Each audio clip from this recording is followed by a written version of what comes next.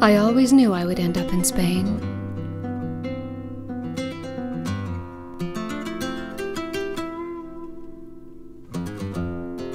When I was a young girl growing up in Canada, I would play the ukulele and chant all my songs with a Spanish cadence and shout, "Ole!"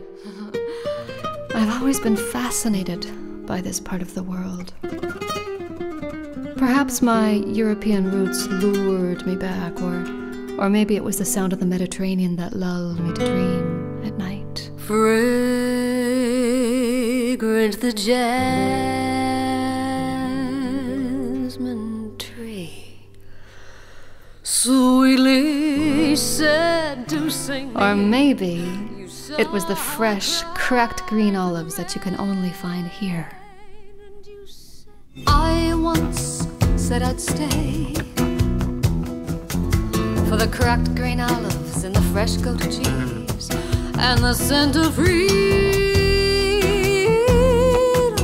and the breeze. I once said I'd stay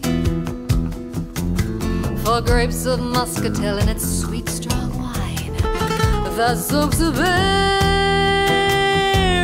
of my mind.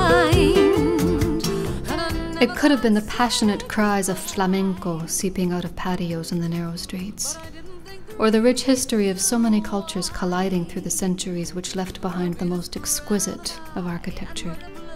But when I arrived all those years ago, I knew I'd found a home. Hearts of old tradition can be gusty in their ways, while hearing stones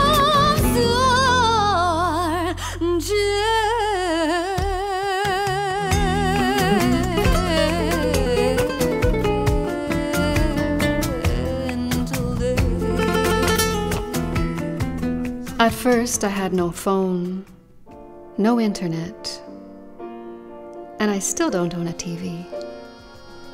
I live a simple life, and I write. Sin prisas, pero sin pausas. Here in Spain, you must ride the wave, enjoy the phrase, devour the moments, and notice the magic when it catches you off guard.